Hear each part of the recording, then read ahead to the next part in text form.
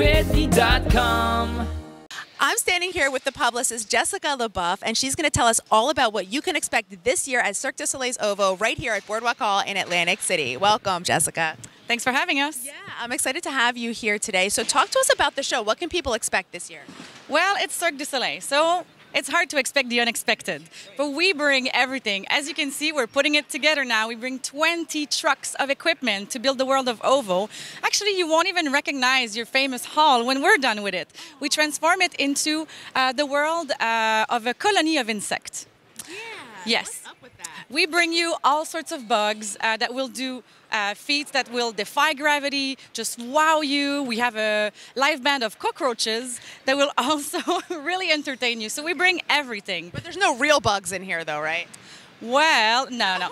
We actually rely on wardrobe and makeup only to transform the performers into the bugs, and it's really amazing the tricks that they do. And sometimes you just have to stop and think about that they're actually human. Yeah, exactly. I mean, I saw some of them perform briefly, and I'm like, wow, they look like bugs. Like they actually are moving just like the bug would move.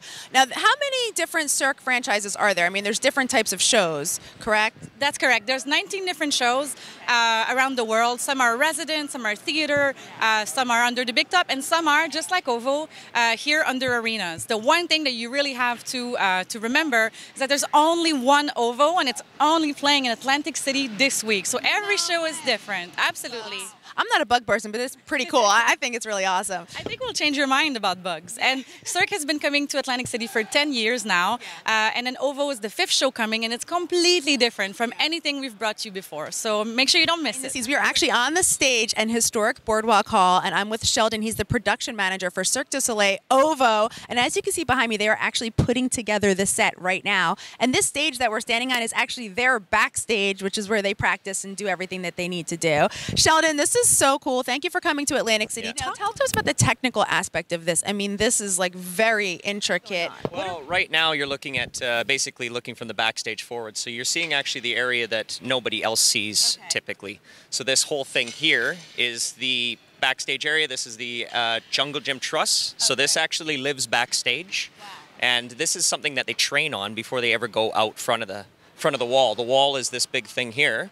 That's separating us from seeing the rest of the stage. Yeah, so this is kind of the world behind the world. That's really cool. What are some fun stories that you have behind the scenes with the cast? Oh, fun stories. I don't know. Can I say those on television? I'm not so sure about that. Talk about them. I like You know what? One of my favorite things is everything that we do backstage. It seems really crazy. It's become kind of complacent and commonplace. And I'm taking a tour back stage with me. And the contortionist on one of the shows is wrapped up in a ball, but she's wrapped up in reverse. So her feet are tucked under her arms, and they're both beside each other doing push-ups in unison. And their bodies are only maybe this large. Yes. So I walked past, and I realized about a minute later, I look back, and I've lost the whole team. They're just standing there watching them in awe, and I didn't even notice them.